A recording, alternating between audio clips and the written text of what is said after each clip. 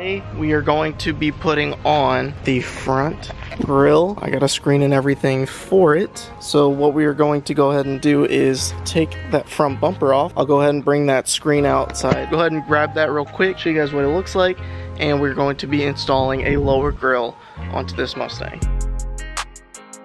It's not a grill that comes with the car, it's a custom grill, so I'm going to make it work and make it fit, but I think it'll blend in very well with the bullet style front grill that I have, because this is an Eleanor front bumper, so they make like a billet type lower grill, but they don't have like a honeycomb lower grill, so I'm gonna make my own. So first things first, let's go ahead and take the front bumper off. We're gonna have to cut it a little bit, adjust a couple things to make it work. If you guys haven't noticed already, we have the flares off because they are getting painted, or I'm trying to get it painted. I took the front fender off, the rear fender off, side skirts are still on, as you guys can see, but trying to get everything painted, that way we can make everything blend in and make it look real nice. But for today's video, we're going to focus on that lower grille.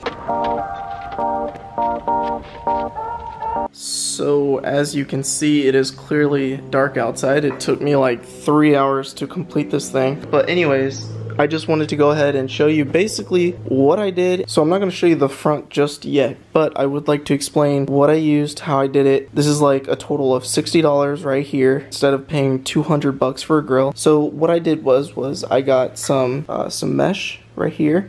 It was like 24 by 12 or something like that. I cut the sides right there, and I cut the sides right there, and that's where that came from.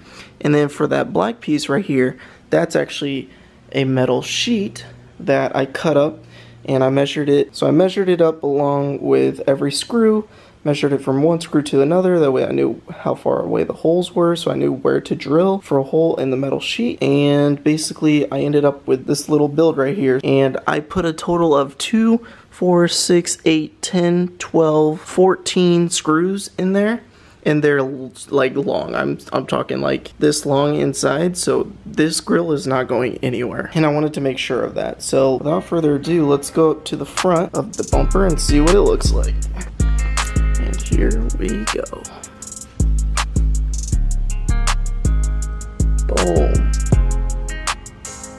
My idea around the metal sheet in the back was because the upper grill is just like that. So instead of it being down like that, how there's a black metal sheet down there, it's on top. So there's a little opening right in the middle for air to go through, and since I have a blower and everything, it works really well. I didn't want all this open gap, because with all that open gap, even with the mesh, you could still see down on the ground, but now all you're going to be able to see is the intercooler. So I'm actually going to wait until tomorrow when it brightens up to put the bumper on to see what it looks like.